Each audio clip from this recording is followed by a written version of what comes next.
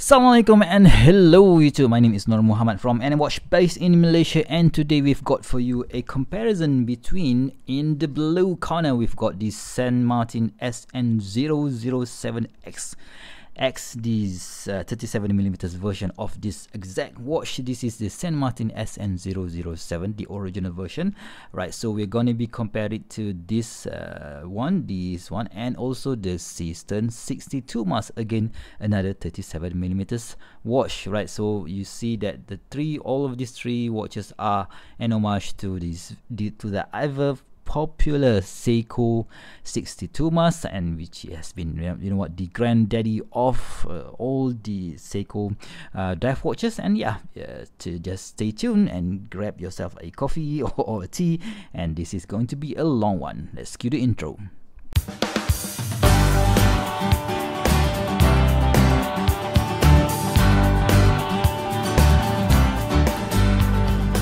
Right, so let's do a quick dimension check.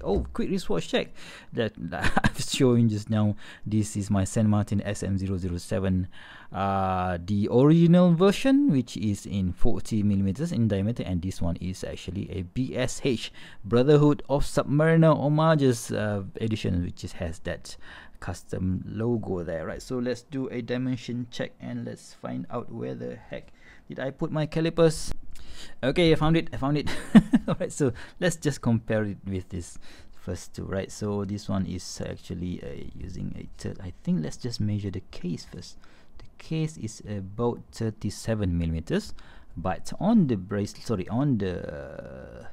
bezel is 38mm, and a thickness is, with including that top hat sapphire crystal, is 12.8, so just under 13mm, and a lug width, right? So a lug width is about 46.8mm, so let's call it 47mm, right? So compare it to the Seestern. So let's just measure the case first. So that will be about again 37mm, and including the bezel, that will be 38.4mm, right?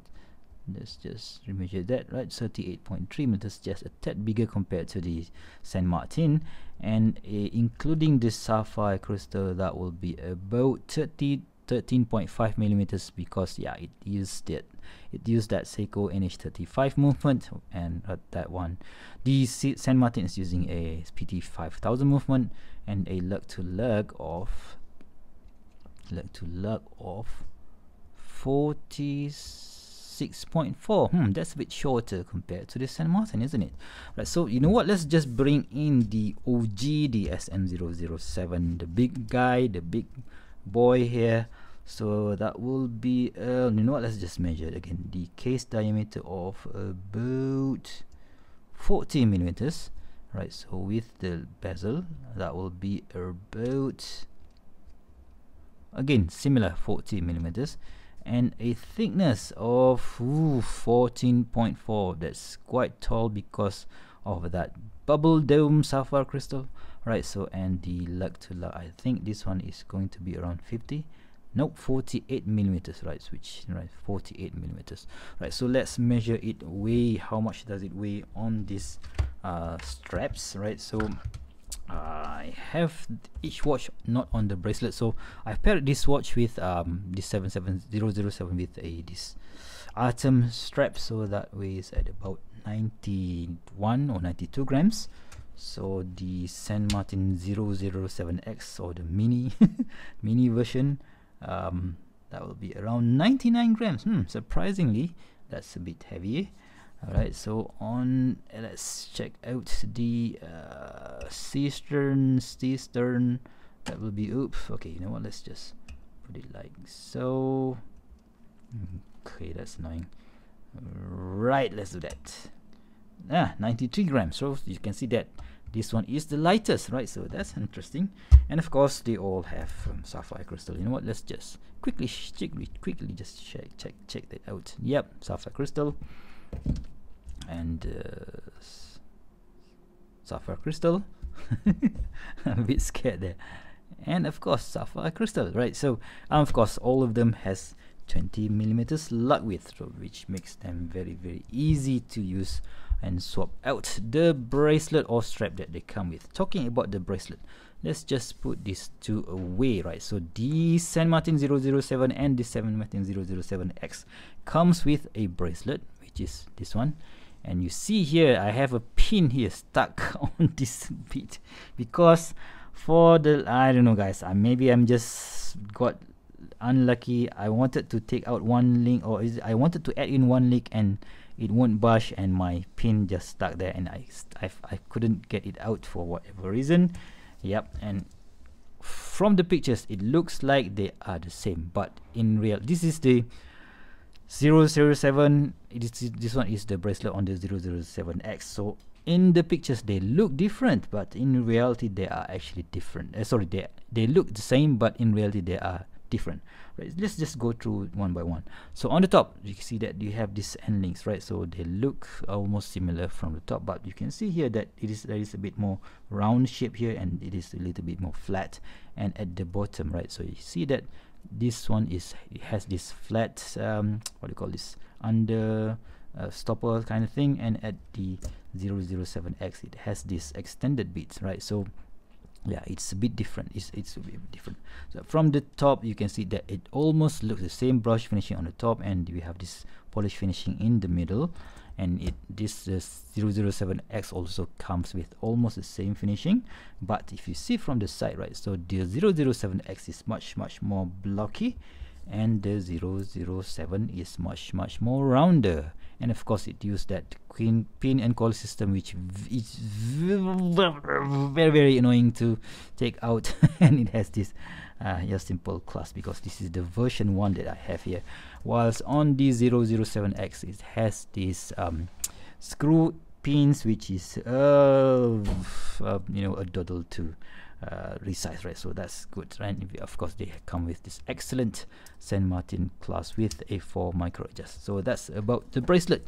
Let's talk about the case, right? So of course on the original version, brush finishing on the top, polish finishing on the side. So yeah, that's nothing new there. So you've seen this 1,000 times. I have the version 1, so now they are making this in version 4, I think.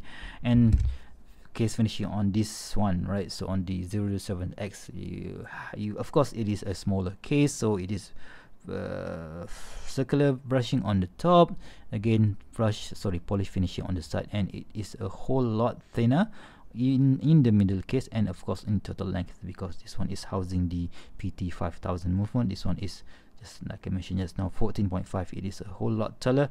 Yep, and you see that the case contour is also different, right? So that's about the case. And if you compare this one to this Seestern, right, you can see that the Seestern also have the circular brushing on the top and a brush finishing on the side, right? So yeah, it all depends on how you prefer your case, whether you like it polished or you like it brush.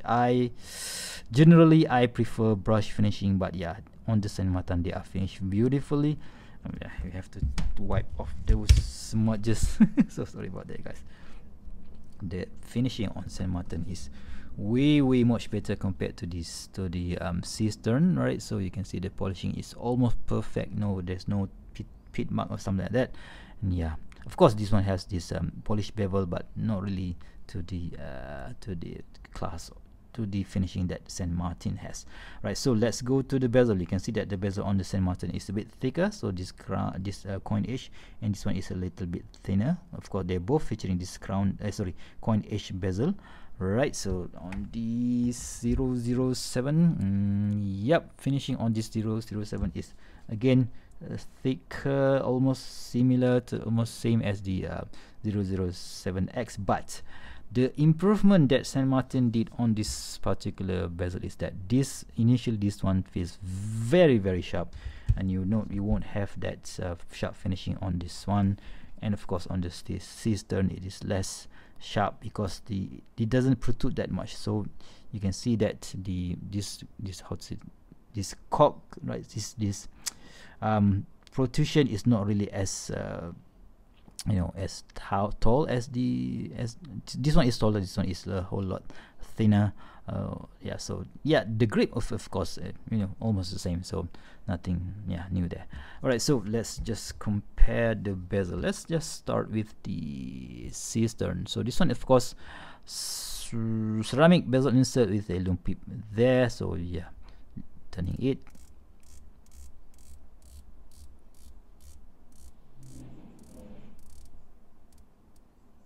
It is a tad to you can see that there's a bit of play there. It's a tad to the right. So on the 007X,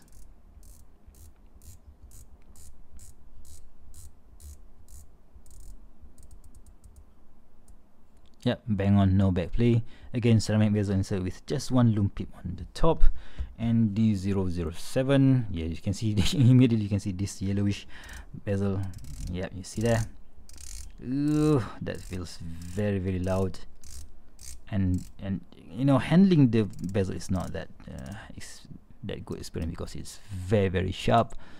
And of course it aligns, right? So, and it has this full loom ceramic bezel insert, right? So that's that. Let's talk about the dial, right? So this one has that silver sunburst dial, which mimics the original 62 mask with this block, very, very huge block chunk of indices. And we have that date wheel on the 3 o'clock with that water 200 proof 24 jewels, which mimics the original 62 mask, right? And of course we have that hands, big fat hands on the hour, and also on the minute hands, and also on the second hands.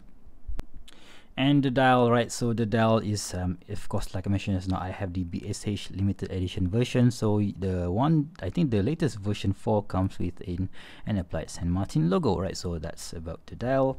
And on the 007X, of course, it's almost similar dial, I think. So this one features this sunburst silver dial, which of course closest mimics the 62 mask, and again similar rectangular hour hands, which is very, very huge. And yeah, it's not really that big compared to this one, right? So yeah, you can see that of course this one is bigger, so the hour markers is bigger, and the hands, right, so almost similar, right? So we have polish hands altogether. All the hands are actually polished, and even on the 007 is all polished. And you can see it almost like a shrunk down version of this 007, right? So again, similar 3 o'clock date wheel there. And we have the automatic 200 meters or 600 feet printed at the 6 o'clock, right? So yeah, that's about the dial on the 007X. And if you compare it to the Seestern, you can immediately see that the hour markers on the Seestern is a whole lot bigger, right? So almost all of the markers on the Seestern is bigger, and even the hands are bigger, right? So you can see here that the hands on the Seestern is actually have a multiple finishing. So brush finishing on the top and polish finishing on the side. If I play around with the light a little bit more, you can see that polish bit on the hands. And yeah, other than that, yeah, almost similar, especially on the second hands here, there is that rectangular second hand, and also rectangular second hands on the Seestern is actually bigger compared to the 07 or compared to the San Martin. Alright, so let's talk a bit more about the crown, right? So let's talk a bit more about the crown. This Seestern has this polish and with this laser engraved Seestern logo on the side. And how big or how small is it? Let's just bring the calipers again. Okay, so that will be around 6.5 millimeters in diameter, and it is actually, how tall is this again? About 3.9 millimeters in diameter, sorry, in height. And unscrewing the crown, yeah, you can unwind it. Alright, so you can set the date. Of course, it is using the Seiko NH35 move, so I can just unwind it like that, and set the time. Let's do that 10:10 position. Are we out of danger zone? Yeah, we are out of the danger zone, so let's do that 10 position. Okay, so I'm lucky there, because this crown has some problem where sometimes when I push it back in, it won't engage the movement, so that is very annoying. I've asked Seestern for a replacement. They sent me one. I tried to replace it and it just don't work. Alright, so that is the Seestern. Let's check out the crown on this one, on this 007X. That is a 7mm crown, so that's good, and a height of about 4.5mm, so that's good size. Right, so unscrewing the crown, very nice. It has that PT 5000 movement, which is a bit heavy to unwind, right? So yeah, that is your common problem with PT 5000 movement, maybe a common characteristic, I must say. Let's just see if it is out of the danger zone. Yep, out of the danger zone. And let's do that 10-10 position, like so. Put it back in and adjust the date, so that's good. So okay, sorry, 14 and 15, today is 16. Screwing it back in, because it has that VT 5000 movement. When you screwing back in, you are actually again winding the movement. Right, so the next one will be this. Yeah, I've already set it to the correct time. Of course, similar. Oh, sorry, I should check the dimensions first. Right, so this one is using a crown. Oops, sorry about that. Sorry, not inch. I'm not going to.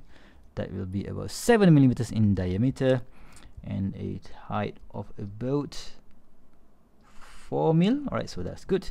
Oh, I've totally forgot to talk about the engrave. So this one is the version 1, which comes with this shark logo there, but I think on the version 4 it has that dollar logo, which people don't really like.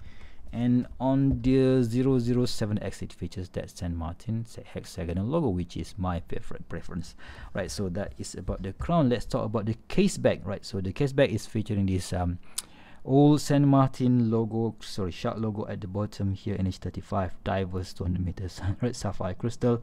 And yeah, you can see that the back is also brushed. Right, so yep, so let's check out the 007X. Right, so again almost similar, but this time around we have the San Martin sub 007X diverse 200 meters sapphire stainless steel. Right, so here you can see that there is a difference between how the case is machined. So here you see that the cutting here is almost flush to this case back, but on the San Martin 007X you see that there is a step here to put on, where you put on the bracelet, so which is kind of look ugly because it is unfinished. It's kind of difficult to finish because yeah, it's kind of stuck down there. So yeah, that is also the difference between this one and also the case shape between this one and also the Seestern. Right, so Seestern, yeah, you don't have that step where you need to put on the bracelet. So that is why I have no idea how Seestern produced their bracelet. Yeah, I've never handled their bracelet before, so if you guys know, please do let me know in the comment section below. So again, Seestern, all this finishing is quite beautifully done, I must say, this engraving. And yeah, but still, you know, if I'm to pick between these two, I'd pick this one. Just something about this shark logo, which, you know, attracts me a whole lot more compared to the Seestern. Right, so again, SE62S001 is the Seestern model number. Yeah, they don't mention the movement detail here. Right, so one more thing that I forgot to mention is about the crystal. Right, so you can see that the Seestern is using this dome sapphire crystal, but it's not really that top hat. Right, so because it is going to add some more cost to it, I think there is a bit of blue anti-reflective coating there. It works, right, so that's good, but still it is a dome sapphire crystal. But on the 007X they are using this box dome sapphire crystal, which is my favorite of the bunch, because it gives that vintage look, but at the same time it doesn't really add that much of a thickness to the watch, which is my preference. But some in my initial review video mentioned that they prefer this bubble crystal here, which is very tall. And I'm not really sure whether the version 4 of the 007 is still using this type of crystal, but yeah, still I don't really like it because it's, you know, it adds quite a lot of thickness to the watch. But the good side of this, the good thing about this particular bubble crystal is that you can see that the minute markers, right, it looks like it is elongated, whilst on this 007X it doesn't really give that you know, that look to the to the hour marker. So yeah, it is what it is, guys. All right, so let's see how it wears on my 6.75-inch wrist. Sorry, of course this one is the biggest, so it's going to feel much more heavier, and yeah, it feels a little bit chunkier, and I don't know, guys, I just don't really bond with it, I guess. All right, so this is how it looks on. Oh, sorry, I hit the camera there. So yeah, the 48 millimeters old, it looks like a bit long because the case doesn't really curve that much. And let's put on the 007X, the smaller version, which is my preference between the two San Martin, and I've put it on the San Martin supplied FKM waffle strap, which is for me the best look compared. I prefer this look compared to the bracelets, right? So yep, you can see that there is a bit more curve to the case, and it is, I just prefer smaller watches these days. The 37mm case just feels right on my wrist. And let's put on the Seestern. Seestern is supplied. I bought this on their own Seestern FKM rubber FKM strap, which is excellent, by the way. And yeah, this is how it looks. Again, the curve is more compared to this one, so yeah, I prefer this Seestern. Right, so let's check out the loom. Let's see, where the heck did I put my UV lights, right? So let's just take this off the camera. Jama. Jama is in Japanese, it means it's something that is troubling, it's not supposed to be there, right? So jama desu. So that is a little bit of Japanese language lesson for you. Right, so are you guys ready? 3, 2, 1, boom! Alright, so the room is not that dark, but still you can see that the C3 superluminous bar on the 007 is very bright. So San Martin never skimp on their loom, but of course we have this beautifully done loom bezel insert on the 007, but it's not really that bad for the 007X, right? So similar quality, similar, you know, brightness, similar longevity in the dark, so that's good. But if you compare it to the Seestern, right, so the Seestern has one little party trick there, which is that loom date wheel, which for me makes me smile during the night, and because I could know what date is it today. And yeah, all three of them has very good loom, right? So in conclusion, which is my preference, right? Of course, you guys know that I prefer smaller watches these days, so my preference number one will be this one, right? So this 007X. So nice proportions, nice movement, and you know, it's not perfect, but yeah, still, because when I pair it on this bracelet, it's going to be about 150 grams. So for me, 150 grams is still quite chunk of metal on my wrist, so I would have preferred them to slim down the bracelet from 20 to 16 millimeters. That would make it perfect, but as of now it is perfect on this rubber bracelet, of which I think is an extra option. And of course I will link a link down below if you want to get one of these excellent San Martin rubber FKM waffle strap. The second best for me is of course the Seestern, right? So the combination of good price, good loom, good bezel action, and beautifully done dial, I must say. So yeah, it makes it a great option. But the quality control, I just can't get it right. It's just annoying. It annoys me, to be completely honest, right? So which makes me, I don't really want to review any Seestern watches after I've had that quality issue. And of course they sent me the wrong watch on my previous Doxa homage watch, right? So that makes it very annoying. But yeah, still, if you can forgive that, and if you get lucky, so this is a great option for the price. Let's talk a bit more about the price, right? By now you guys know that is my third least favorite 62 mass homage. Let's talk about the price. This one, when it was first introduced, it cost about $330. Like quite a chunk of money, guys. But of course they have reduced it since to about $205 just now. This one you can get it from $178 starting price with this FKM rubber, and of course there's no non-loom bezel insert. And you can also upgrade to the loom bezel insert. You need to add $10 more, I think, and you can also upgrade to the bracelet version, which will in total will cost you about $210, right? So yeah, that's, for me, that's a great option if you like it on the bracelet. And last but not least, this 007 is basically for guys with bigger wrist than mine, right? So maybe if you guys have bigger 7.7 inch or more, or bigger wrist, so this one is the one to go. And it costs $250 somewhere around that. But of course, you guys know me, if you want to get one of these, so get it during the sales, because they are a whole lot cheaper during that time, right? So there you have it, guys, my in-depth comparison between these three awesome 62 mass homage watches from San Martin and also from Seestern. What do you guys think? If you guys like this video, please give me a big thumbs up, and if you want to see more future video reviews such as this one, please go ahead and subscribe to my channel. Until next time, I'll see you soon. Stay safe and bye bye.